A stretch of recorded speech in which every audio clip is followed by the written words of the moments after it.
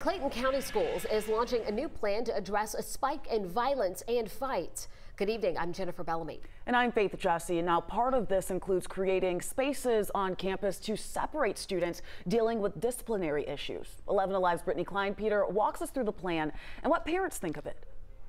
In the last few hours, I spoke to a handful of moms who have students in this school district about the superintendent's plans. Having 4 children in the Clayton County school system, I think that'll be kind of rough on them, really. So I think that is a great idea, just so they don't feel left out. Working moms we spoke to at this beauty salon say something needs to change in tackling violence in their children's schools. But their opinions were mixed on whether creating virtual learning spaces on campus to separate students would work. It's different, but I think it'll help. I mean, I do agree that when you send them home, I mean, they're not doing anything at home. Most parents are at work. District leaders say the idea behind the opportunity rooms is to provide elementary students with resources and assistance instead of suspending them and sending them home. The district also has secondary schools to accommodate middle and high school students dealing with disciplinary issues. It's giving them a place to go, to cool down, to get themselves together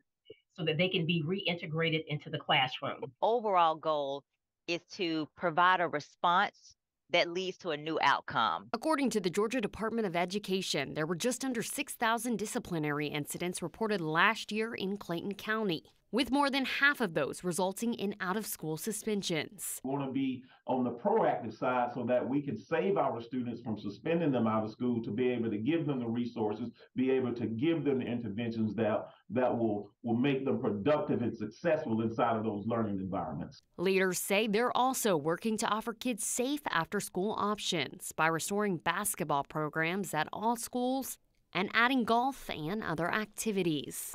Leaders tell me some of the changes are already in place in some schools, but students and staff will see the rest of the changes over the course of this year. In Clayton County, Brittany Klein-Peter, 11 Alive News.